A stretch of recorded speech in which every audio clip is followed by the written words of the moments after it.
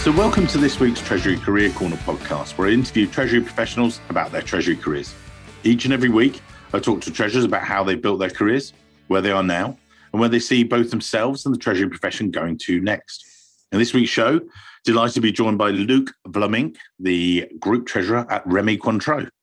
Obviously, one of my favourite products, loving the drink and things like that. We're going to really get into some of the industry. But for those of you who don't know, Rémy Cointreau is a French family-run group whose origins date back to 1724. And they've been, making some beautiful drinks ever since then. I've been to Luc's offices. We've seen some of the beautiful ones, and I've sampled a few of them. But the group itself, a number of different partnerships and different things, 1,800 employees around the group globally. But I'm going to get Luc to describe a bit more about the group itself. But what we're going to do is we're going to start off. Luc is going to start at the beginning of his career, a few years ago now, but how he got his introduction to finance and then treasury, all planned, of course, as we always know, and then bring it up to date and go from there. So, Luc, enough from me, sir. Over to you. If I just need to start from beginning, I accidentally started my career at Swift, which is for a treasurer kind of comic situation, but not in the treasury department. I started my career in the accounting department. I was in charge of compiling the budget process of Swift. Then I moved to the real accounting world, and especially in the accounts payable. A few months later, they were creating kind of treasury department, and I was asked to join the team to start the treasury adventure at Swift. Ironically, I didn't had any implication in the operation of Swift, but like any other company, treasury needs to be managed. And so that's where I started my journey in the treasury world. And then I stayed there for 14 years. So I had plenty of time to contemplate the Swift development in the financial world, because when I joined Swift, they were not live yet. They were still in testing mode. And then I was, just for the anecdote, I was the employee number 120. And when I left Swift, there was more than 3,000 employees. So wow, that was a nice journy. Luc, we spoke before the show, and because we talked about the fact that you came from accounting background and then discovered treasury and the sort of you gave this mirror analogy, which was amazing about, knowing what was happening. What was that like? That was a kind of revelation because, as you may know, accountants tend to look at the past and make sure that everything is properly registered in the right box and giving the right figures to the management. As treasury is more looking forward, so kind of looking in the future, what's going on and what will happen in the future, trying to anticipate any financial issues or financial needs that the company should have. So it's kind of, being back to back, to take a favorite expression in treasury world. Accountant and treasurer are kind of back to back, but doing, I would say, that with the same objective of making sure that the company is well managed in terms of finance. And then, as you say, you sort of did Swift, then you moved on. Talk about that. I moved to a total different industry sector because I moved to the UCB company, which is a kind of mix of chemical and pharmaceutical company. For those who have some allergies, they probably know Zyrtec, which is a favorite molecule to cope with that. So I discovered what the real industry world was. And once again, the company was at the turning point of developing its international presence, and mainly in the United States on the pharmaceutical department. I had to manage the European Treasury, but also implementing the US Treasury at the time. That was also a very nice experience because that was at the time I was bringing in the Treasury team all the latest developments in the technology in terms of TMS and automation with bank relationship and those kind of things. And you had your history at Swift, and obviously you were internal at Swift rather than sort of sales and things. But did you find that helped you? That exposure to sort of technology before? Or? Yeah, for sure. There was a kind of development laboratory Swift. But the funny thing at Swift was that our shareholders were our clients. That gives a little bit different approach in terms of treasury management. For all the treasurers that would probably know what I mean when discussing about the bank relationship, when your shareholders are your clients and you need to have a banker on board, that's a little bit difficulter than I would say in the normal industry.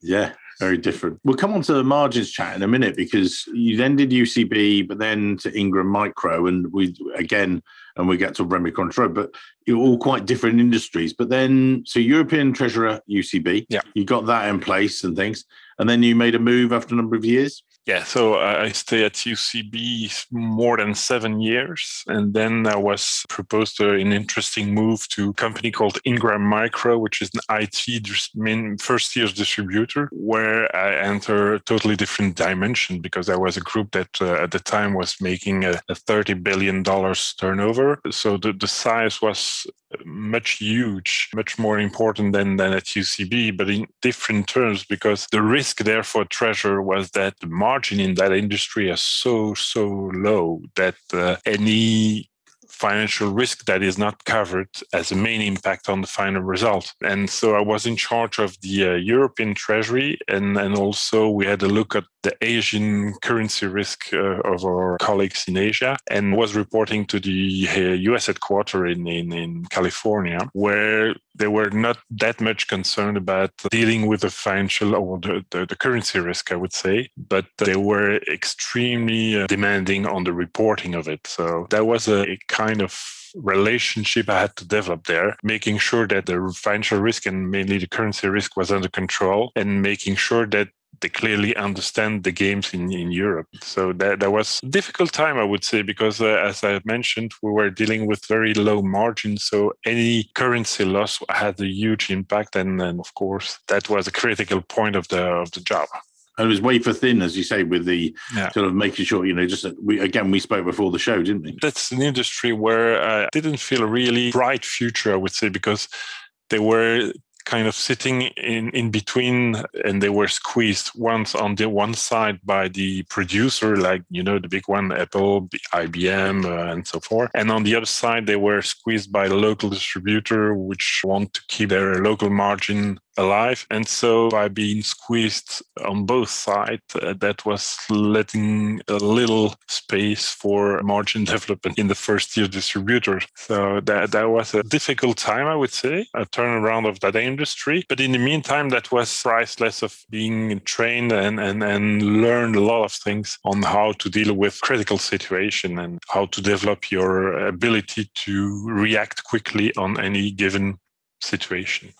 Well, this wine and spirits premium brand group. Whatever attracted you to that? What was? Well, many things. The first one being the opportunity that was given, because at the time the group treasury department was mainly focused on the upper side of the balance sheet, so on the financing. There was a need to develop the whole spectrum of the balance sheet management, because they decided at the time to quit a joint venture in terms of distribution and rebuild their own network of distribution around the world, which for treasurers means that you increase your financial risk in terms of currency, in terms of interest rate, because you need to finance all those things, in terms of flows. And that was very challenging, and that was what interested me in that project. On the other side, I would say that was probably the first time in my treasury career I could join my hobbies and my profession, because I'm a wine lover, so I could really enjoy the product of the group in the meantime. And fascinating group. I've been out to your offices and everything else, but when you started, Rémy Cointreau was in one shape, if you like, and then you've been through lots of transitions and lots of changes without getting into too deep confidential information. No, for sure. Yeah, it's more, you've evolved.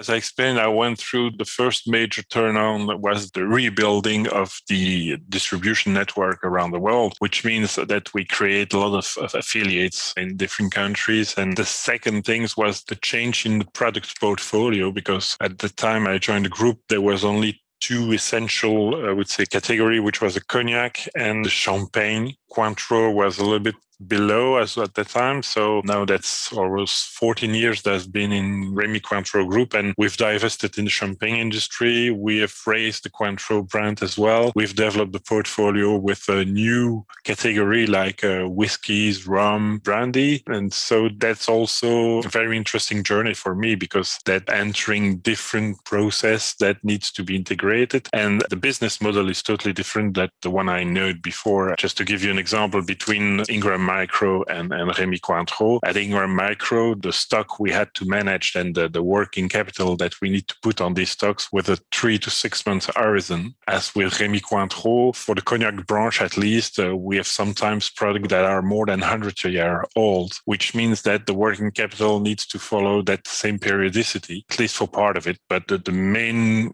essence of the business is to age spirits. So it's not an horizon of 1 to 3 months. It's an horizon of 10 to 100 years.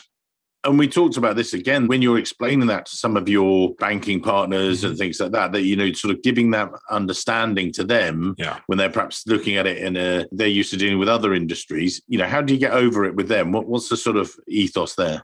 First of all, I should say I'm very lucky with the bankers I used to see is that they know pretty well the spirit industry. They're quite specialized, so they know about what they talk and they know about what I'm talking to them in terms of constraints, needs, and financing. On the other hand, I've got quite a good relationship with the rating agency as well. I think on one particular side of the business, they've got the similar approach in terms of measuring the risk they take on Rémy Cointreau when financing the activity. Being for the rating agency, it addresses that to the investors, and for the bank, of course, it addresses that to the credit committee of the bank. And their main fears, of course, when they invest something in the company is that the company do not bankrupt and they do not find back their money. How they measure the financial risk is a little bit standardized across corporates. But with Rémy Cointreau, which is a very unique beast, I would say, where we've a lot of aged stock of spirits and we've got a relative low debt level. We have an average of less than 500 million debt per month base and a stock value of spirits that is probably more than 5 to 6 billion euros. My reasoning is very simple when they talk about financial risk for Rémy Cointreau. I say, okay, if I'm selling 10% of my stock, it means that tomorrow I have zero debt and still have 90% of my stock to sell. What is our profile of financial risk you would take on us if you finance the activity? And that's very clear, but that's something they could probably not put in a standard evaluation box because, well, I don't know on earth a lot of company that has such a profile. It's very unique, isn't it? And as well, and we had some fantastic chat before this podcast about some of the challenges we faced throughout COVID, but actually more about the team. But to go back to when you first started in the group and how you established Treasury and grew Treasury, could you perhaps take us through that journey you guys have gone to? And then we'll talk about Treasury per se, because for some of the listeners today, they'll be in a similar situation. There might be a new treasurer, just walking in the door. What did you seek to establish throughout that time and what's your ethos? So at the time I joined Rémy Cointreau, it was decided to move the Treasury team from Paris to Brussels. The main reason was the one I mentioned is because the group was getting more and more internationalized with the new distribution network. And therefore, the Treasury team had to be reinforced with people that has know to run an international Treasury activity on different sides like payments, but also risk hedging like currency or interest rate, financing, and those kind of things. So Brussels, where we are sitting here, was chosen because of their potential very high know-how of Treasury management people. And also the fact that we're recognized as a multilingual country, which helps when you run international activities. And we had another advantage that in Belgium, most of people also speak French. So for a French group, that was much more easier to do so. And I would say that because of the history of the coordination center in Belgium, we have a very good stock of people that have the Treasury management know-how. Again, if anyone looks at your LinkedIn profile, they'll see that you've got very much involved in ATEB, the Association of Treasurers in Belgium. But you were right there at the beginning of it, weren't you? And we discussed this. Maybe, again, I sometimes say to listeners on the podcast, get involved in your local association and things. But you were there and you wanted one and one wasn't really there. No, that's true. So we started in 1991, in fact. And I would say that it started with a kind of club of a few treasurers. I would say not more than 15 treasurers of big corporates in Belgium. They started to meet on a regular basis and exchanging information or best practice, I would say. And then the club was growing slowly, 20, 30, 50. And at some point of time, say, okay, now it's become too bigger to not structure that. Then that we took the decision to create the association officially as a non-for-profit organization. We established the bylaws of the association with a clear objective that we want to share as much as possible best practices and also the ethic of profession and make sure that we attract young talent to that branch because, Treasury is not show or learned at university as a specific specialty. It's, one course amongst another long list of others. There is no clear path to treasury career. At least at that time, that was not the case. Now we see that since a few years, then we have in France, but it's also in UK, I guess, some real specific masters that address treasury management. And that's a good thing, I guess. That was the start of the ATEP. And then it grows slowly with the time. And we've seen now more than 2 or 3 generations of treasurers coming on board. I quit the board of ATEP a few years ago, leaving the seats to the youngsters. And I think they do it pretty well. Well, they do. And they do a really good job and things like that. But I think the work that you did there was incredible. But that helped you obviously attract some really great talented to your team. So again, for the listeners, can you just describe briefly the structure of your treasury team in Brussels and where do you, because what I wanted to talk was about that team and how you've coped with COVID and in this really weird world that we live in. The team in Belgium is quite limited. So we have a team of 9 people with a kind of, I would say, classical structure of treasury with a front, middle and back office. Because we are a juridical entity, we have also an accountant which is more specialized in treasury transaction. Since a few years now, we have added 2 additional responsibilities to the treasury team. So we built up a payment factory for the group that has been integrated 3 years ago now. And we also, since a few years, took in charge the credit management of the group. Because my philosophy is that when dealing with treasury issues, you need to tackle the whole cash cycle, including the credit management of clients. And that's why we integrated that into the team. And thanks to that, because that gives us the right view on how the finance of the company is around and how we can easily cap the cash that is needed for running the group.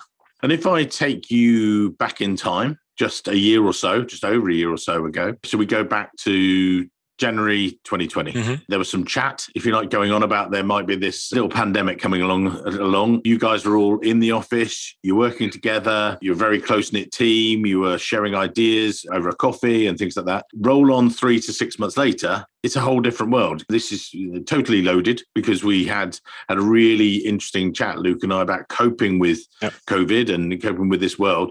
What was it like? How did you go through it? Well, first of all, I would say that in the office, we are working in an open space, which means that there is a natural exchange of information without being specific on each one. But when someone has a problem or some issues with a file or whatever, or discussing on the phone, everyone is hearing what he's talking about and so is aware about the issues or the problem. Of course, with the COVID coming, we had to work remotely from home. I saw that this natural exchange of information tends to diminish when working each one on his private home. Just to give you an example, the first week we were in teleworking, that was natural that everyone was calling each other to make sure that they were aware about the things going on and so on. And then after a few weeks, there was one call, or the second day, or one call a week, or whatever. And suddenly there was no call anymore. So this natural communication had disappeared. So I had to reinstall, I would say, virtual meetings just to share information, not to deal a specific point, but in order to have everyone to exchange what they did, how they did, and what are the concerns for the others and what the implication for each other. That's something that needs to be maintained over the time because I think we will probably not get back fully to the previous world. The world has changed and I think it's changed forever. And that's something we need to pay attention to. So I'm organizing also some, Teams meeting and these kind of things, even if there is no real topic on it. But just to have this dialogue, this exchange process going on. That's the way I think we will have to manage the future, even if we don't get back to the office on full time. But that's one of the learning of the COVID crisis. And the second learning is that, of course, we had the unique opportunity to test our catastrophe plan. Because as everyone was working from home with different technology, I would say no one has a performant Wi-Fi, or so we had to put that at the right level. I should say that the IT department did a fantastic job on that to make sure that everyone was aligned in terms of technology and capacity. But that's also something you need to pay attention to. And the recovery plan we had imagined and that we had tested from time to time, but, in small pieces, that was giving us the opportunity to test it in full and for a long period. That's something valuable for us. Another point on this as well, which I'd like to bring out as well. I was recently on an ACT panel session with a couple of other recruiters. Mm-hmm. We were saying, what had I seen throughout it? And I'd been talking to a couple of treasurers. One in particular, they'd implemented a new treasury system throughout the pandemic. This treasurer was, we did a great job. And I actually said, I'm not sure he did. Because the thing is, I think he was a bit oblivious to the fact that he said, our team really pulled through and everything else. He didn't. He actually broke some of his team. Mm-hmm. They were just, because I know some of the team members and they found it so tough to get through. They did it, but it's left them, really struggling. Yeah. Now, you and I talked about this, that the fact that different people having different working cycles, coping with kids, mm-hmm. but you've really shown a real empathy, not just that sort of those open meetings, but you also expressed to me about how as long as people get the job done, you didn't mind. That's my philosophy exactly. That's I think everyone in the team has a specific job and some objectives, and as long as these objectives are met and the job is done, I don't really care about the way they organize themselves. These are responsible people. They know what their responsibility in the team is. Of course, we still have to cope with some deadlines, like everyone. Treasurers are animated by the cutoff time and these kind of things. But besides that, I guess that's also something the COVID has put in the light, is that we can organize the work a little bit more to adjust our pace and our requirements, but still keeping the high level of performance, even if we're not in the office on a permanent base. But of course, I'm expecting from my team that they perform their job correctly and at the highest level possible as well. Yeah, but you've given that flexibility, and we discussed the fact that you were different people, different times, different locations, but you've come through it sort of thing. Exactly. Yeah. And where do you see it then going to start to look towards the future of that? Do you see everyone back in your open office straight away, or what's your planning for the future? I don't know yet, because we're working in a group, so we need to follow group's rules as well. Cannot set rules in my own yards and don't or ignore the rest of the group, of course. But I would at least advocate for a more flexible approach, the way certain functions are fulfilled. Sometimes it's difficult, I would say, but for some other jobs, and certainly if you have kids with very young kids and these kind of things where you need to have a more flexible timing because of the means. If I can compare the old approach, I would say, where you need to be in the office 8 hours a day at least to perform your job, say more the Nordic approach where say, okay, the society is turn to the family first, and you work for living and you don't live for working, if I can say so. That's something we need to kind of meet in the middle and say, okay, of course you need to be devoted to your job and your responsibility, but as part of your entire body, your family is probably also as important as your job. And so you need to find the right mix, the right balance on that approach. I think for me, the right approach is when you get educated people that know what responsibility means, they can organize their work themselves. Some freedom on that space to get them happy in their job and then make sure that they fulfill their role correctly. Luc, we spoke before about downside of this way of working as well, and that sort of links into it. And you said that open way of working, someone comes up with an idea and then it bounces off someone and everything else. You said that you set up the Zoom meetings, but there was less of them. They started because problem solving, if you got a problem before, all jump on a Zoom call and 4 or 5 people work at it and great. But then over time, that sort of diminished. And that's something that you've sort of tried to keep an eye on. What's that been like? Yeah, that's why I'm now doing more and more meeting without any topics, just making sure the contact stays. I'm not sure this is the perfect answer to that change. I think we still need to work on it to find the best way to perform in the future, because I hope and cross fingers that we'll can get out of that COVID crisis and then we'll be able to adjust a little bit the way we work. I don't have the perfect answer to today, but I'm thinking of it. And I think that at least we'll have to rearrange the way we work. I was talking about flexibility, but I was also talking about communication in the team. That's something we need to find what is the ideal way of communicating, because there's probably more answer than one single one, but things have to change versus the past, that's for sure. Previously, you were regularly traveling a lot of the time when we've met at conferences, and we both love to meet people. You're very outgoing as a treasurer and like to sort of interrelate with people, but you were doing a lot of travel to your Paris office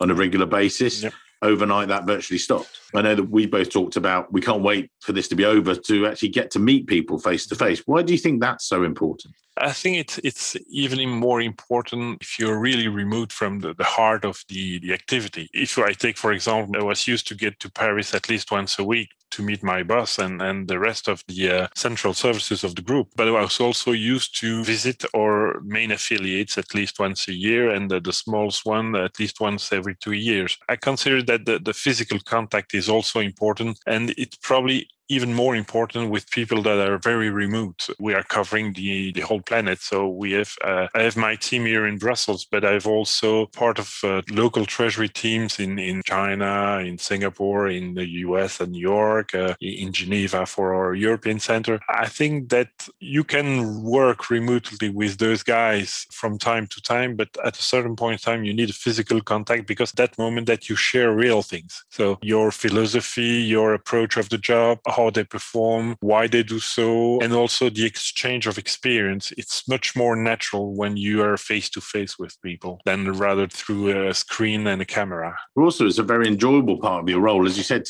Luc's got these amazing backdrops in his videos too. He's got a lovely Genova there, and you said it showed all the barrels and stuff, which is incredible. And as you said, Mike, you actually get to see the physical product. What was that like as well, as a connecting to it? Just to get back to the previous thought, one of the important things also is to meet people locally, because you're facing different culture. And for me, it's essential to understand these differences to make sure I can dialogue correctly with these guys. I'm not talking to my Chinese treasurer the same way I'm talking to my US treasurer, for example. And no discrimination at that point of time, but it's the way you approach the things in a different way, and you present things and you exchange things with these guys with a very different dialogue. This, you cannot learn that through a screen. That's something you need to learn on the field. So that's why I consider this important, that from time to time you visit them, or you let them coming to you and visit your office as well, because that's where you've got the most productive exchange, and also where you build the trust amongst the team. For a real business that both you and I we really love. I love your product. You love the services. It's great. Okay. Luc, we could keep talking, and we did before and things like that, but as we approach the end of today's show, we'll put in your details in the show notes and LinkedIn and things. And lots of people I know will look at it and say, wow, what a great 30 years plus experience in Treasury, but also some of the different things you've done. One of the things I would want to mention as well, actually, Luc and I talked about that you're a board member of Goods to Give, and we'll put the details about that. Can we just touch on that briefly? Because I think, I'd like people to look at it and, maybe contribute, or at least get maybe involved in things. Could you just describe that for us before we move on to your final tips for people in Treasury? First of all, I think we are quite lucky guys in Treasury. I think at a certain point of your career, you need to give back to the society. And I was quite astonished by looking at the number of people that live under the level of poverty in Belgium, but I guess it's the same in many countries. My question was, what can I do to diminish that in my position of treasurer? And so I met quite interesting people that has a concept of all the unsold products of first necessity were destroyed, because that was at the time the cheapest way to do so. Say, okay, but if we collect these products and we re-give that to the people in need, maybe that will be a good thing. And what can I do to do that? Well, I've got only a finance expertise, but if I bring other people with different expertise around the table, we can probably build a team that could address that in this globality. And so I brought some people having experience in the logistics, in the juridical sector, my experience in finance, other experience, or people that has a very huge network of contacts in the industrial sphere. All those people were put together and we developed a logistic model, kind of B2B, but for people in need, where we do not ask any subsidies from the States, but we build up a model where products were given and we redistribute that through a web shop to the social organization. And so we started that adventure in 2012, building up the model, testing it and making sure it was a good model for the future. And that was the case. So Goods to Give is an organization that now distribute about 6 million euro value of product per year to people in need in Belgium. We have a similar organization in France and in Spain also, and probably in other countries. But I think that's one way to give back to the society, is to make your expertise available for those who need them.